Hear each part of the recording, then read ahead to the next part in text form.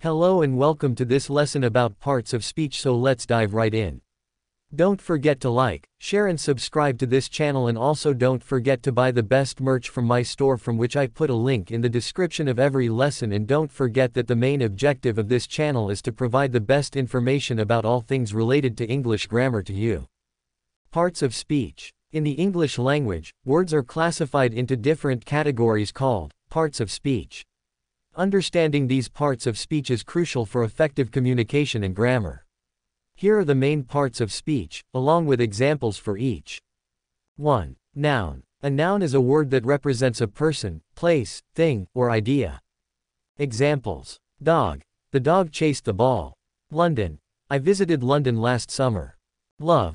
Love is a powerful emotion. Computer. My computer is running slowly.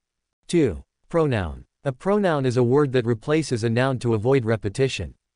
Examples. He. John is my friend, and he is very kind. She. Mary loves dancing, and she is very talented. It. The cat is sleeping, it looks adorable. They. The team won, and they celebrated their victory.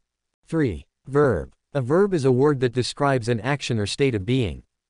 Examples. Run. She likes to run in the park.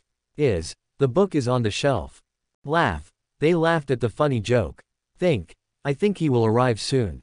4. Adjective. An adjective is a word that describes or modifies a noun.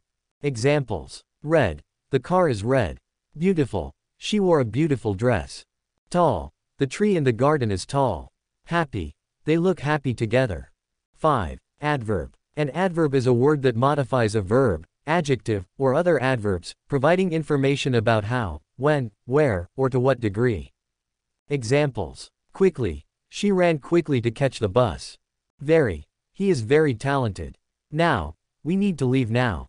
Carefully. She handled the fragile vase carefully. 6. Conjunction. A conjunction is a word that connects words, phrases, or clauses. Examples. And. She likes tea and coffee.